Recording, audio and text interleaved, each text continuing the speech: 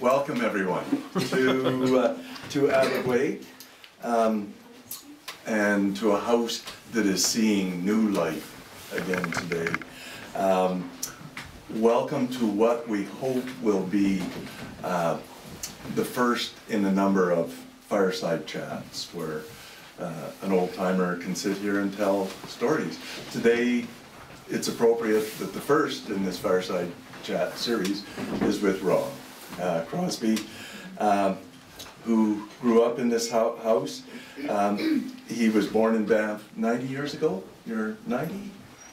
Right. Scary, I know, but 90 years ago, and his mother and father, Gertrude and Lou Crosby, built this house. He grew up here, and now he's back home. Welcome back home, Rob. How does it feel to be back in the old family home? Well, I'm a little impressed favorably. It looks the way it does now. You've spruced it up a little bit. It's the original maple floor. I'm missing the sheep head from the wall there. But I can't remember this many people sitting in this living room at any time, even when we had birthday parties. But they're so welcome. And as we go along with questions, any questions that people have in the crowd, I'll try to answer as closely as I can. But welcome anyway. There's a Crosby house. Great, Rob. That's wonderful. First question, where does the name Abergway come from? Well, my father was born in PEI, and he took accounting there. And he came west as Jim Brewster's first bookkeeper, and became bookkeeper, accountant, treasurer, vice president, and eventually president when Jim Brewster passed away. But that was, Abergway is a PEI Indian, it's a Mi'kmaq Indian word for cradled in the waves. And that's the origin of Abergway. It's quite well known in PEI. Good, thank you, Rob. And you told us a little bit about your dad and where he came from and where he worked. 57 years at Brewster's, I think that's right? That's right. Yeah. Where did your mom come from, and how did your mom and dad meet? My mother came from Rickmansworth in England. Their family, the Seton family, immigrated to Vancouver Island, and she grew up in the Vancouver area and took a telegrapher's course from the CPR, became a telegrapher, and was transferred from Vancouver to Chilliwack, to Vernon, to Revelstoke, to Lake Louise. And she was the telegrapher at the Chateau Lake Louise. My dad was a bookkeeper for Jim Brewster. They met, and both liked to hike and climb.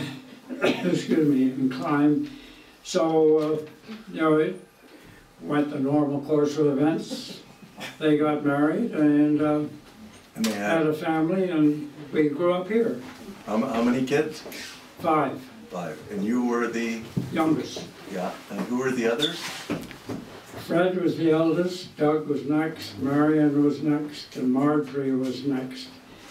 And they, you know, the usual spread through a family. We all seem to collect here in the summertime, usually working in the summertime to get tuition to go to university, because we all went to a university of one sort in our lifetime. Right. And yeah. So the family always got together in the summertime, even if it was just for climbing or canoeing or golf I think or working. your dad was quite a climber, as I remember, wasn't he? Camera? Your dad, wasn't Lou, didn't I see Lou Crosby's name doing a first ascent somewhere, a mountain climber? In which? A mountain climber. Oh, yes. Yeah, well, Dad was a very ardent mountain climber, and I don't think there's anything around here, or Lake Louise, that he hadn't climbed. He made the first ascent on Devil's Head and Louis, and they're both badge climbers. He was active in the formation of the Alpine Club. My mother and dad were both members of the Alpine Club.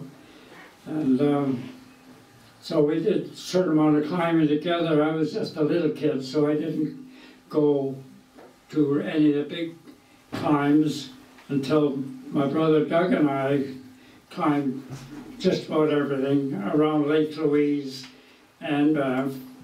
And we climbed because of Dad's first ascent on Devil's Head. Doug and I climbed Devil's Head too. It's not that well known, but it's that prominent thumb that you see as you're driving from Calgary to Banff. It's not too far from the end of Lake Minnewanka. In fact, that's what we did. We took a boat to borrowed Jim Brewster's boat and went down to the end of Minnewanka and hiked into Devil's Head, climbed it, and left a note on the top, as you normally do, and then came back on the boat, tied it up. Thanked Jim Brewster for the use of his boat. I'm That was a long day. Sneak over here and grab that glass of water that I had prepared and forgot to put out. Here's a glass of water for you, Rob, if you need it. Want to take it. Thank you. Just yeah. my voice is not that strong. So your dad was the climber.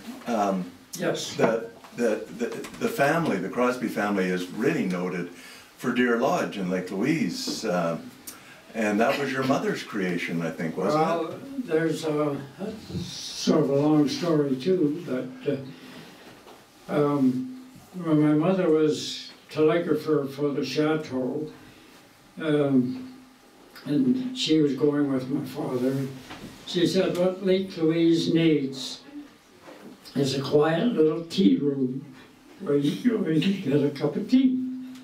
She's from England, so tea is a national drink over there, I think. So they built this quiet little tea room, which is at present time the actual dining room in Deer Lodge. But having built the tea room, there was a little shop extended. I mean, every year something was built on, and it grew like topsy. They eventually bought out the YWCA and added it. The cafeteria that was across the street, it went broke, so they bought it. And that's how Deer Lodge, as a group of rather strange-looking buildings, grew.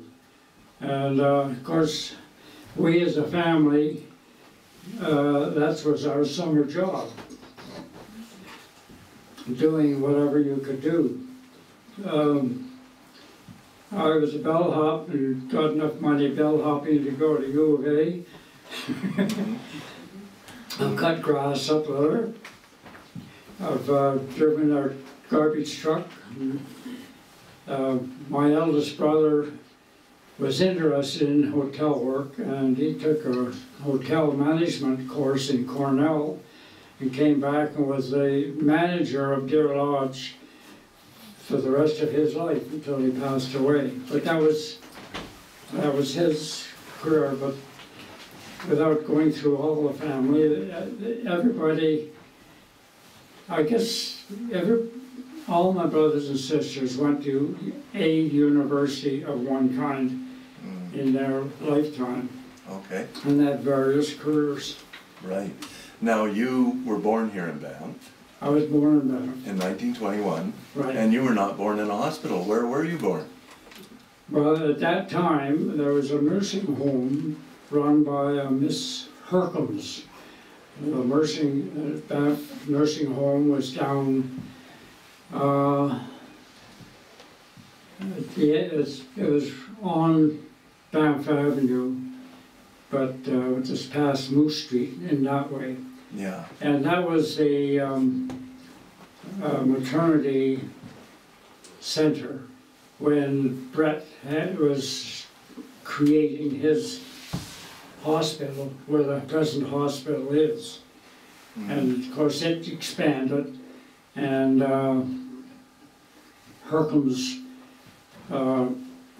maternity ward gradually disappeared when she passed away. Now, was it you called it a nursing home. Is it a nursing home or a birthing house? What? Both. It was both. Oh, was it? I mean, yeah, I don't remember that exactly, but I was born there. Yeah. No, we remember that. That's good. That's good. That's good. All my brothers and sisters were also born there. Yeah. And it was the place where people went to give birth to children. Yeah. And the hospital did everything else. Yeah. You know, the Brett story is, I think, quite well known. He was a doctor, and they just did about everything. There weren't that many ski injuries at that point because skiing was not developed. No. It grew and was rebuilt, and as the town grew and time goes on. Yeah. So when you grew up in this area, it was full of kids, wasn't it? There was the McLeods and the Whites and all these people. Okay, the White family lived next door. The Simpson family, Margaret and Mary Simpson, lived right on Moose Street and at the corner there. The McLeod family lived where I'm living now. They had 5 kids. Brewster didn't have any children, but Jim Brewster let us play tennis on his tennis court. The Sewell family lived, they were the original of the homestead. They lived just farther on down the block. So yes, there were a lot of kids around there.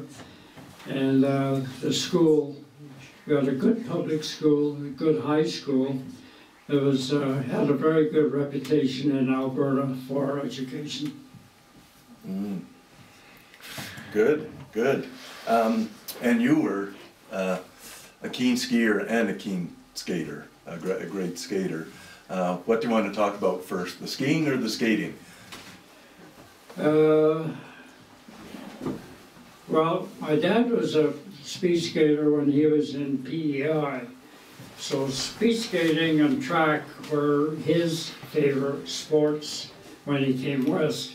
So everybody in our family had a pair of skates. And we all learned to skate because it had this big rig out in front. The river used to freeze over. And we had often, there are a couple of pictures I think there of the family. We would skate up the river, go as far as we could, and let the wind blow us back. And then Mather, who had the boat concession here, also built a skating rink. He built a skating rink on the river, and in order to lengthen his season, he built one across the river. You can still see the clearing there, but he used his boat wharfs. He would float them up and made a pontoon bridge. from the bottom of Buffalo Street to his skating rink. And of course, after school, where should I go? Just across the river on his pontoon bridge, and I'd skate there until he closed. Skiing was, I don't know whether you've heard the name Victor Coutura and the Swiss Guides.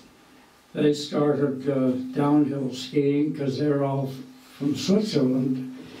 And Victor taught a lot of the kids the fundamentals of downhill skiing.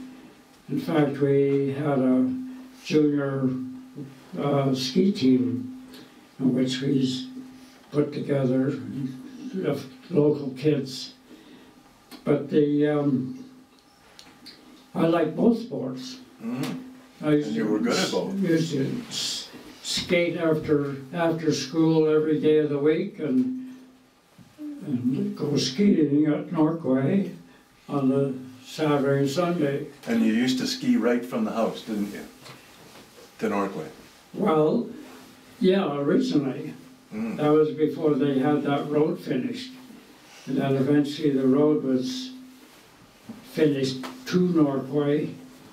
And my dad would often drive us up, but the kids would usually walk and climb up there with skis on their back. And it was always fun skiing down through the trail. It went right through the trees, you know. And down the gully run. Yeah. Yeah. So it was good exercise, if nothing else. Yeah. Do you want another drink of water? You okay? Yeah, I will. Yeah. But Victor Coutura was well known here and in Alberta for his downhill skiing, downhill and slalom, and that was part of skiing that I concentrated in as well. And I bought my Norquay ticket last week. Good for you.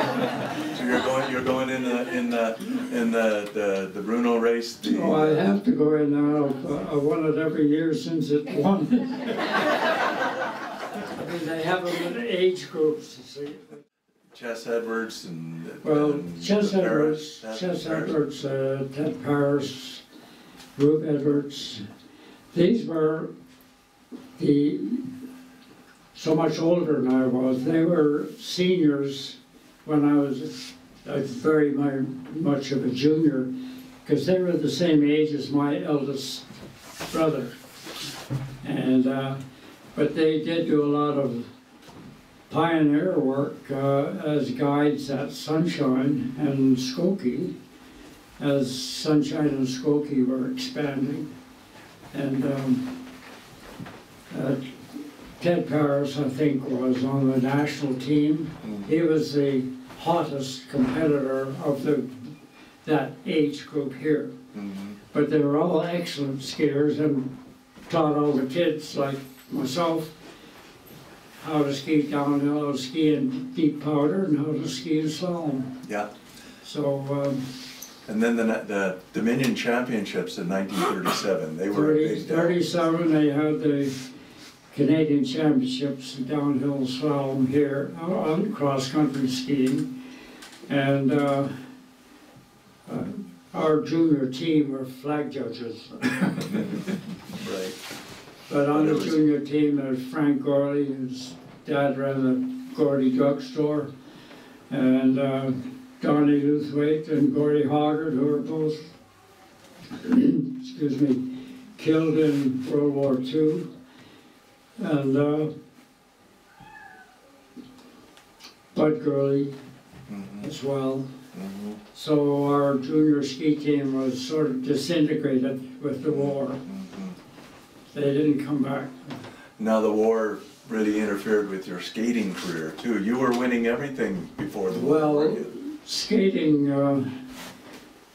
my dad was instrumental in forming the Alberta Championships speed skating, and because that was tied in with the Banff Winter Carnival.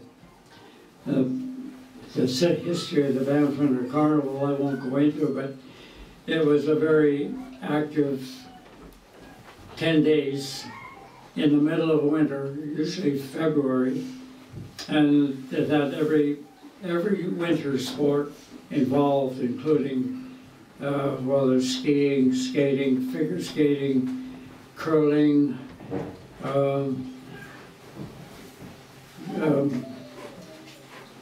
horseback riding, what's the word? Joring. Ski joring, yeah. Yeah. Thank you. The ski joring behind horses, that was usually done on the river. And there was cross-country skiing up and down the river and various trails, including around the golf course as cross-country courses. Most of the downhill and slalom were always at Norquay because it was close to the town, and the carnival was centered in the town. Right.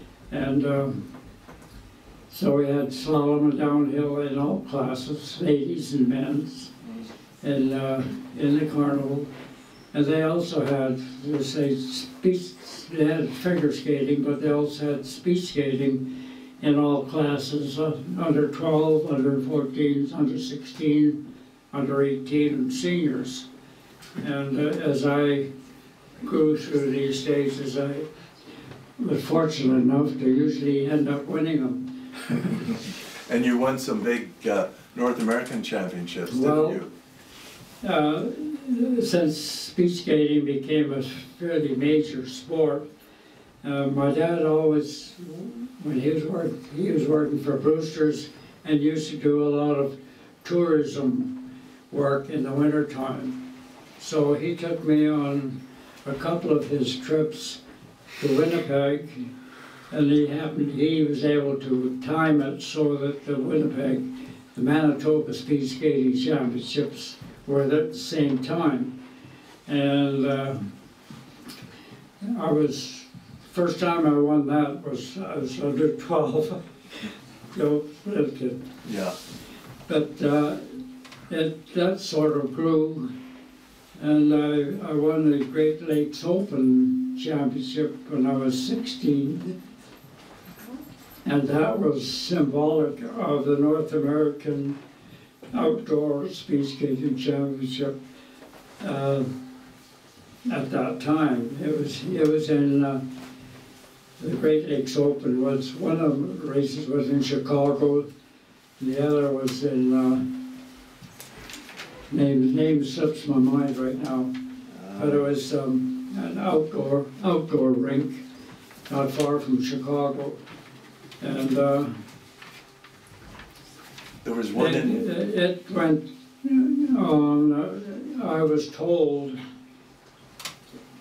when I won a couple of the races in the North American Championship that I would be going for sure in the next Olympics. Well, the next Olympics at that point would have been in 1940. And of course World War II came along and it was canceled. So that was the end of that. But I had reached the point where I was probably, for my age, one of the better speed skaters in certainly Western Canada. And I have medals to show that. Yeah, well, I've seen them, lots of them. Have another drink? You okay? You okay? Okay. So 1940, you didn't get to go to the Olympics, but you went away to university and started a whole new part of your life. That's right. I went to U of A after grade 12 and took engineering. But it was on the U of A ski team, and I did some speed skating up there. They still had the Alberta Championship. It was in Wetaskiwin one year, in Edmonton the next year, and I won a few medals then. So after 2 years at U of A, I was always interested in aeronautics and flying. and they didn't have aeronautical engineering up there.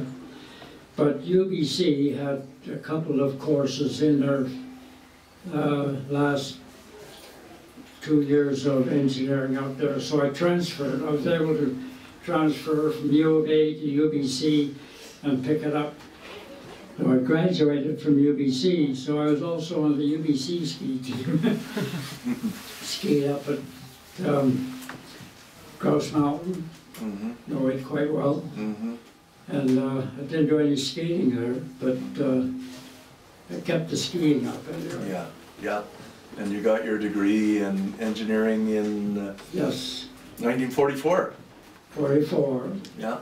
And one little word on that is that in 44, if you're a physically fit person, you're automatically in the reserve army. So about over half of our graduating class in mechanical engineering in 44 was put in the Army, and we went to Kingston for the training with the Royal Canadian Electrical Mechanical Engineers, the RCEME. So they went from Kingston down to Brockville, and when that was all over with, I was transferred to Ottawa, and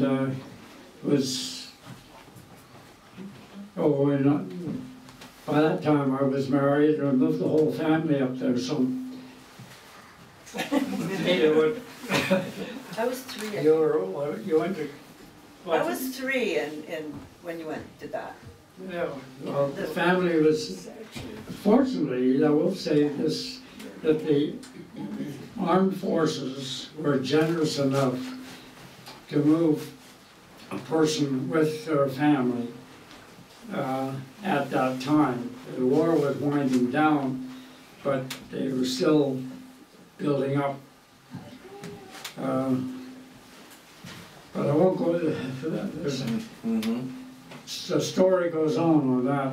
Yeah, yeah, well, and then you transferred to the Air Force. I thought you were in the Army to begin with, in the engineering corps. Okay, I'll try to be quick. The Army had east of Ottawa, the Army had a proving ground, and I was in the vehicle design branch of the Army from university or from Kingston. And so I used to go out to the proving ground. They were testing tanks, big guns, and motorcycles. I know how to ride a motorcycle now. and track cars. But the story, the interesting thing was that the Air Force had an experimental station in Rockcliffe. And I used to go past Rockcliffe to the Army proving grounds every day pretty well. And one day I went into the Air Force experimental proving establishment just to see what they were doing. And I was talking to their chief engineer,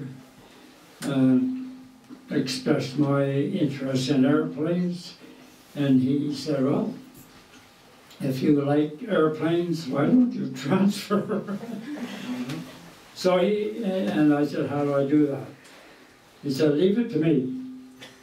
And he worked with Air Force headquarters and arranged a transfer from Army to the Air Force. And I went from a second lieutenant Army to a pilot officer, then a flying officer in the Air Force, with the Central Experimental Improving Establishment. It's a good name. But we did a lot of research, crash investigation, aircraft testing out of Rockcliffe, and I like that kind of work. Yeah. And then they sent you south to school again.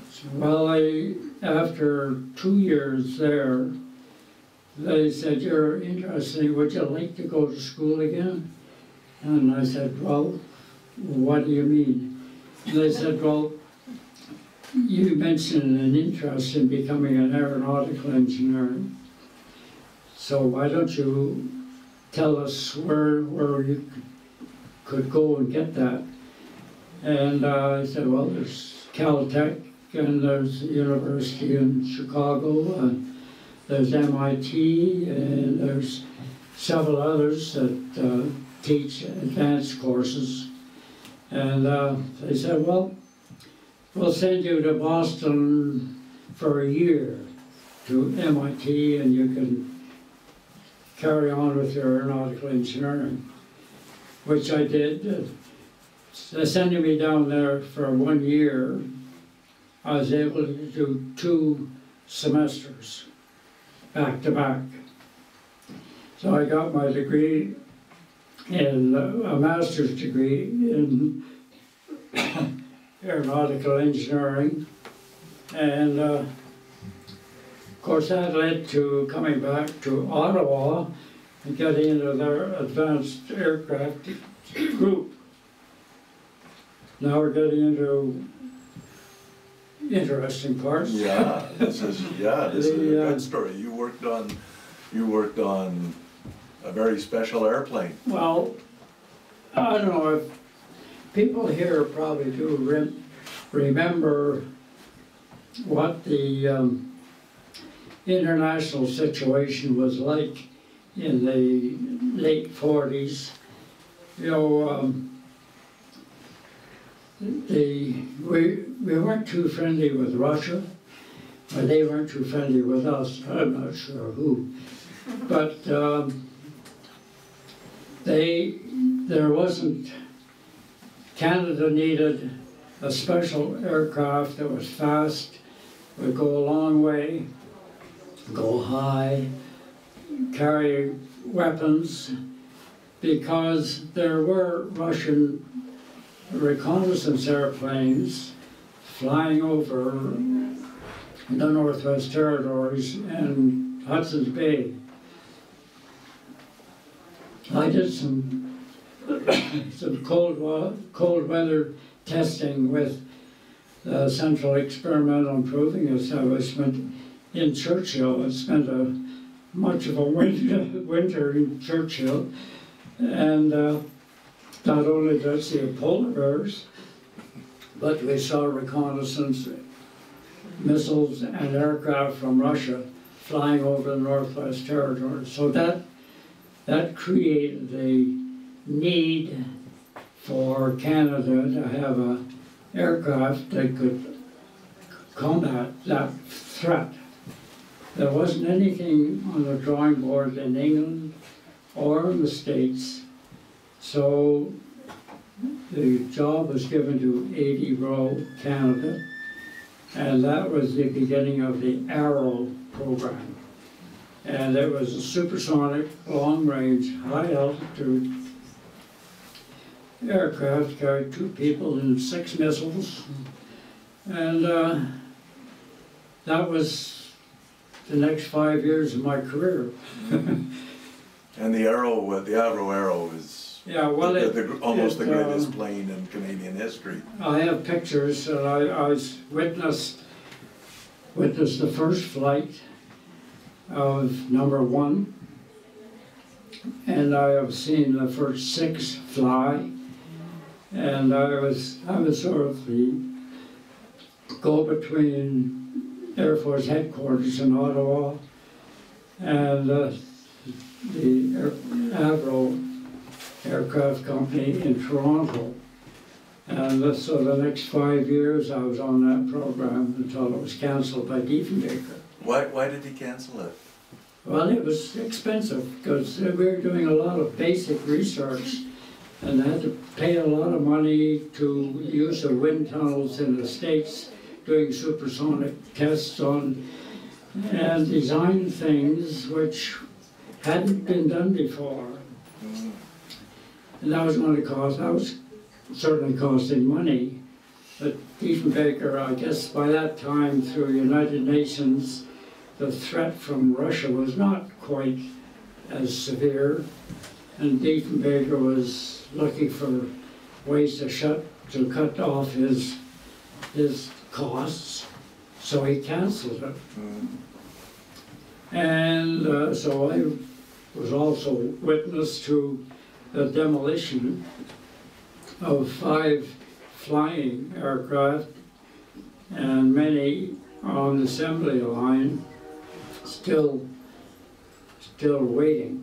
Wow. So it was all, they were cut up and sold for scrap, with the exception of a few parts that I was instrumental in working with the museums and salvaged enough to build what is pretty well a good replica in the Aviation Museum in Ottawa.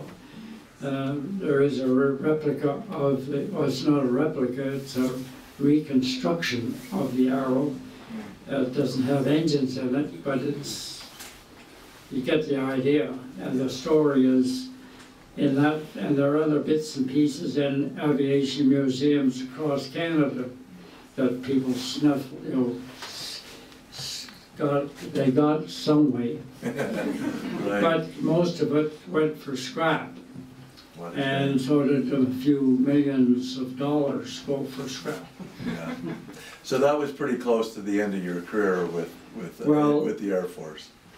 At the end of that program, I was transferred to Air Force headquarters and was working in the advanced development section. In fact, I was second in command there. And I had a, I hope I'm not boring you with the story. No, keep going, that's good. But I had, the end of it is that I was offered a promotion and become the group head of this advanced aircraft section. Or, by that time I had 25 years of service, or I could retire with a pension. And at the same time, the family was here in Banff, and the family business was at Lake Louise. So I flipped a coin and came back to Banff. Banff won. So Banff won. And when did you come back? And to wind it up, I did retire with a pension. I'm living here on a pension, but I did work at Lake Louise in the final sale of the hotel, and the end of it all. I must include the children as well. Anita and Rick went through all these jumps and changes of school and survived. So she's got her own story to tell, I'm sure. Anyway, she became a nurse. Rick, when he finished high school, went east, and he ended up with a Sears outlet store in Nova Scotia. It's about as far east as you can get. And they ran that for several years. Since he did sell it, family details, he did separate from his wife. And he moved west. And he spent a lot of time working with the Lake Louise ski area. He was a ski instructor, and he was also very instrumental in their safety programs. So he worked with the ski area before he went east, and for quite a while after he came east. So he likes to ski and hike and do all sorts of things like that. And then there's one person that we haven't talked about, that's Evelyn, your sweetheart. You were high school sweetheart. Evelyn, I'll go back to Lake Louise again. Evelyn's father worked for the CPR, and they were living in Lake Louise. At the same time, we had Deer Lodge growing up there, but they had a public school up there. There was the Asling family, the Mattern family, another family up there, and the Swiss guides. But if anybody wanted to go to high school, they came to Banff. So Evelyn came to Banff and went through high school when I was in high school. And so we skied and skated together. Went together as normally two young teenagers would do. Mm-hmm. And we got closer and closer until when I went away to U of A, I came back here for the summer, and it looked like I was going to be involved in the Army and going overseas, not knowing whether I'd ever come back. We rather rashly decided to get married then, and so we did. We got married, and Anita was born in Vancouver in the middle of my metallurgical exam. So the family, Rick was born after that, and but the war cooled off, and I stayed in the Air Force because I was interested in the Arrow program. Right. So we lived in Toronto for 5 years or so. Yeah. And then we came home. how many years did that you were married for? How many years, Evelyn? How many years of marriage did you have? Did which?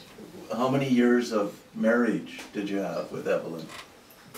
We were married for 70 years. Wow.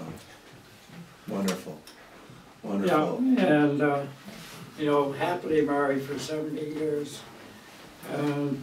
We had 3 children, Anita, Rick, and Heather. Heather, unfortunately, was the youngest, and she contacted leukemia somehow and passed away. But Rick and Anita are still with us. Thank God. Thank God. Well, thank you very much, Rob. It's been wonderful to hear your story. And is there anything that we've missed that you would like to say to us? Yeah. With Well, your wisdom of age? I thought we were going to talk about the house. Oh, well, we could talk, okay. You got me there. Tell us about the house. I want to say one thing about the house, that in going through it, there's so much that brings back old memories. And my mother liked flowers, so they built the glass house over there beside it. And I can remember when this solarium was built. It was back in the 30s. And that was because my mother and father were both fond of flowers. And my oldest brother liked to grow cacti. So he had his little corner. And at the same time, this lobby, there were 2 big windows where that arch is. And beyond that was an open veranda, open space. We used to keep our bicycles and our canoe and often skis there rather than have them in the house. But my mother said, well, that's sort of wasted space. Why don't we push the wall out and extend the living room to include that portion. So the front door, it's the same location as that, but the canoe's gone. Bicycles are gone, but it's, all kidding aside, it just made the whole living room area so spacious, and so much enjoyed with a family with 5 kids that were growing up, and various hobbies and schoolwork, and mother and dad both busy. My mother always used to sit in this corner, my dad would sit in that corner. That's where we had a piano. Fred was a great pianist. He bought the organ, which is around there now. So he wanted to have an organ. He had a piano and an organ in this space, so it would be a little crowded. So there's another reason why it went north. And so that was, I guess, we all took piano lessons. And Fred, my eldest brother, liked music. Music was his hobby. And when he was going to U of A, he took a science course up there. But the head of the science department was the University of Alberta organist. And he gave lessons to my brother and got him playing the pipe organ, which he played at U of A, and he ended up playing the church organ here, and got himself an electric organ, which is around the corner there. And we had his music, which was very pleasurable most of the time. Used to practice hour after hour. Some of the fugues he would play were not that interesting, but they were good exercises. And as I say, it was a very cozy situation. If he was playing the piano, my mother was here, my dad was over there. We had a fire in the fireplace, and at that point I was probably playing with toys on the floor. And we had a big dog who used to sneak in. That was life. That was like, it sounds idyllic. It sounds that was beautiful. that's part of this house. Yeah. Part of the history of the house. Right. The rest of it, my sisters lived in the big room upstairs, and I lived in. The boys had a room, the head of the stairs to the left. We had a German lady as a maid. She came over here after World War I and needed work, and so she was a maid for all of, I would say probably over 20 years, and which was very useful because my mother was up and down to Lake Louise so often, and Dad was working for Boosters, and so she was part of the family. Really. Yeah, I'll bet she was. And so the house hasn't changed very much. They were missing the mountain sheep that was mounted there. Maybe we can find Some of the pictures are different, but they're very nice, appropriate pictures. And the one that I think you named the Crosby room has got pictures in there. That was where my mother used to do her office work, mainly hiring staff for Lake Louise and looking after the Lake Louise bookkeeping during the winter and that sort of thing. So it was everybody in the family worked at some point in Deer Lodge. Either, as I say, I was bellhop for a couple of years and cut the grass, drove their truck, fixed some of the plumbing fixtures, Fred was the manager. Marion and Marge were busy, and my other brother Doug was working for Brewster's. He was worked for Ralph Harvey. As a matter of fact, Ralph Harvey worked for my dad. Yeah. Those are familiar names. That's Ralphine's. Ralphine's not here, is she? She was. She had to leave, I think, for a 90th birthday party. So, do you want to answer any questions, if anybody has any questions? Anybody got any questions they'd like to ask? What have I missed? Well, we've covered a lot. Well, that's mainly my life, but as a family,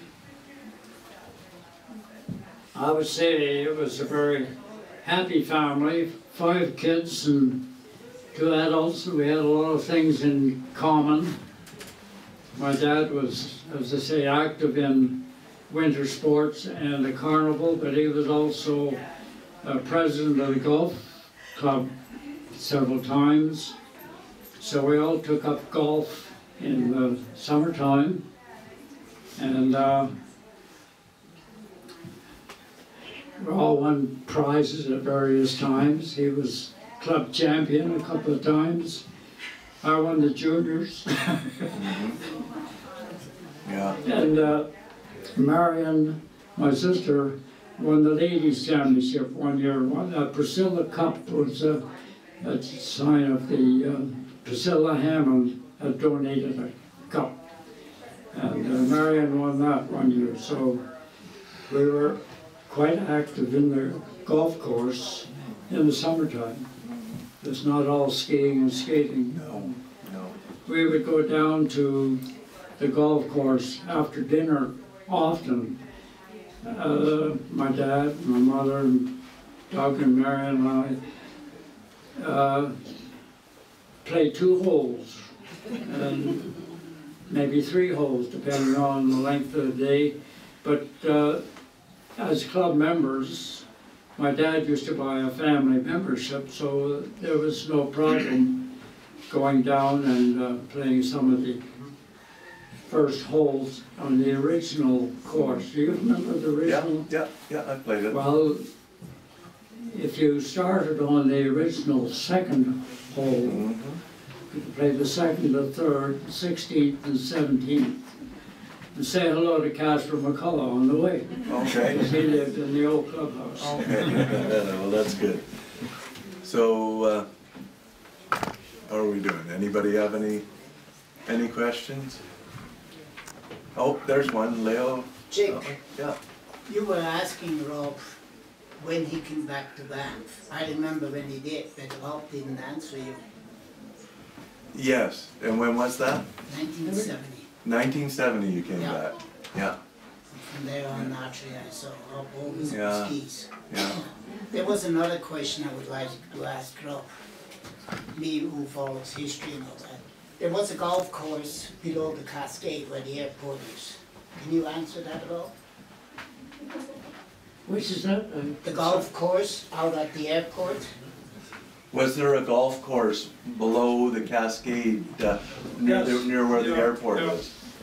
I didn't play, but I played there a couple of times, but I flew an airplane there more often than that. But that was a little 9-hole golf course that was built by the government, surprisingly. And it was very, very cheap, but it served the purpose of people that were just starting golf and didn't want to pay the fees at Banff Springs. They play on this 9-hole course, but it wasn't used enough to justify it. But it was, that's when they built the airport. Now there's a story behind on the airport. The environmental, I hope there's not any environmentalists in the crowd that are going to be kidding. But they were very strong against closing the airport. They wanted it to be natural again. And so we were members of the aviation, well, COPA, Canadian Owners and Pilots Association. That's what this pin's about.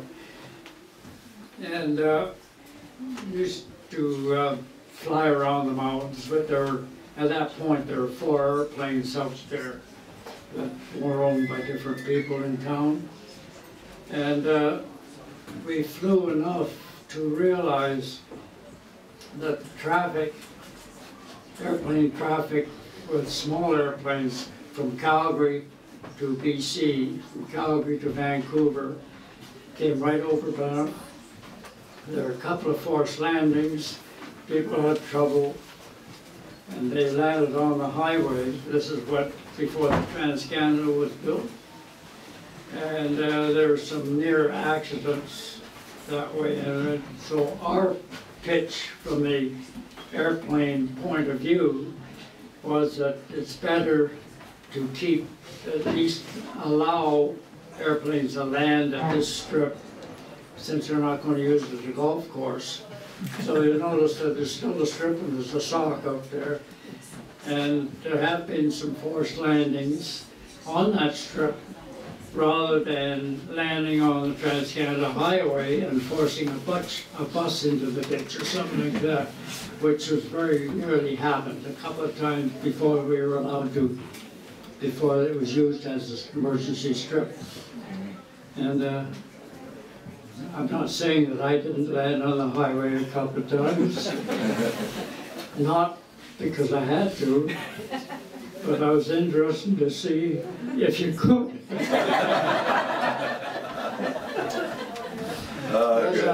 Just before you get to Johnson Canyon, there's quite a nice strip there. We'll all remember that, Rob. It's narrow, but it's straight and level. Okay, any more questions? There's probably still tea and coffee and cookies in there. Take your time, wander around the house, and thank you, Rob. You got any more?